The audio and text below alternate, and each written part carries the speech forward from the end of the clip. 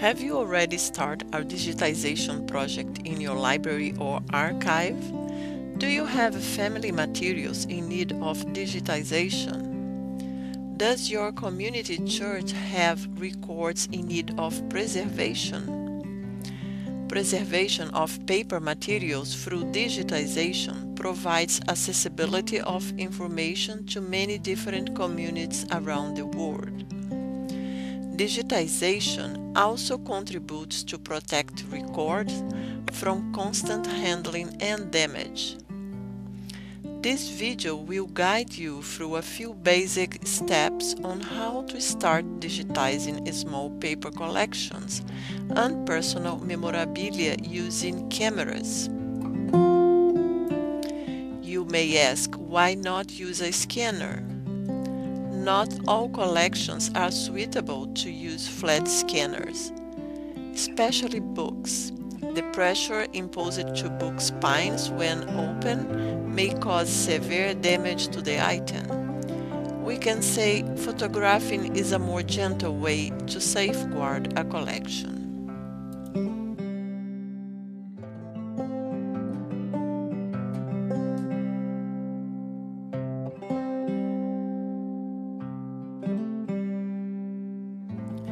Planning is the best way to start your digitization project. Decisions made early on will guide the project steps and will help in avoiding unexpected obstacles. Start with a manageable amount of items to begin with, so you can accomplish it. The first project will serve as a learning tool, which will later lead to more complex projects in the future. The best items to start with are usually those that are important to you or to your organization.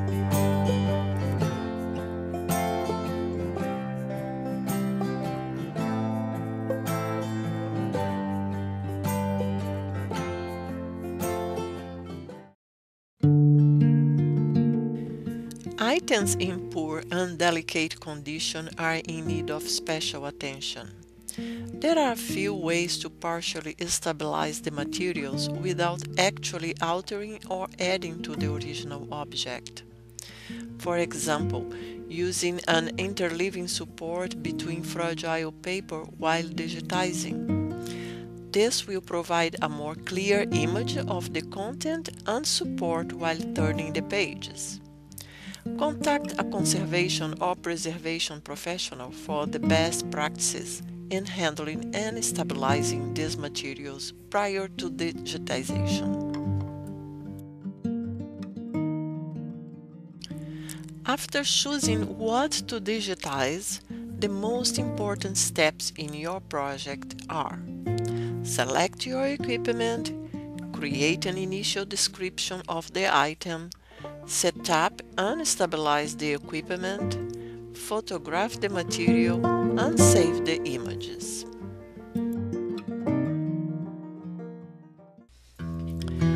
There are a variety of cameras on the market. The University Libraries Field Project team tested several of them, as you see in this image. Experiments were done to create a low-cost, portable platform. There are a few important points to consider when digitizing materials. A grid screen is useful to have the item squared, leveled, and parallel. This feature will later help when editing, strafing, and cropping. An image sensor size is important in determining the resolution, even more than the megapixels. Most smartphones use a tiny image sensor, while a bigger camera has a bigger sensor. So the bigger the sensor size, the better the image will be. Digital noise is a visual distortion and it looks like grain on the image. The film speed, usually called ISO, together with the shutter speed, will determine how clean the image is. Basically, if you use an ISO 100, the result will be a much crisper image than if you use an ISO 400. For most people, it makes sense to use an automatic focus, but just be sure you check the image sharpness. Manual mode is a little bit more complex, but offers more flexibility to find the proper focus. There is a lot of good information available online regarding specifics of camera. You can play with different settings on your camera to get more comfortable using it and finding the results you are looking for. The tripod is a vital and essential piece of equipment. It's impossible to handhold a camera and get a sharp image as you can when you are using a tripod. Using a grid under the material that will be digitized is also useful. This will help in centering the material every time you have to shoot a photo. Choose a good light source, work close to a window, or if in a studio, use light from both sides. An extension arm will solve the issue of not being able to get close enough to the copy platform or stand, and also any problems you may have with the legs casting shadows on the item. Document what you will photograph before you start shooting the material. A brief initial description of the item with title, ownership, date, and location will be much helpful later. Set up and stabilize the materials.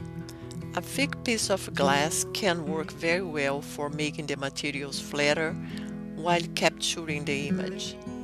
It might not work for every item. You will need to try and check the final results. Also be careful while handling the glass and make sure the edges are protected. You can also use a bone folder or any other tool that's not sharp to hold the page down.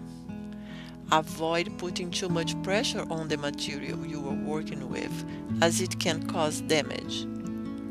Proceed to photograph each page in a relatively short amount of time. Save the scans on at least 2 separate digital medias and keep them in separate locations. Digitizing and uploading the content to a website provides accessibility to collections in a quick and convenient way. As time goes by, technology becomes obsolete very fast and thus difficult, if not impossible, to copy over to an update device. Always update the format where you store your digitized collection, doing constant backups.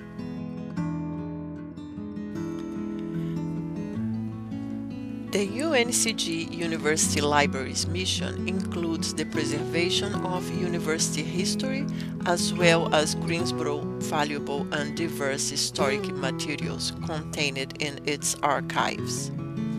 This broader initiative in preservation of these materials is accomplished often by partnering with local institutions and engaging the wider community.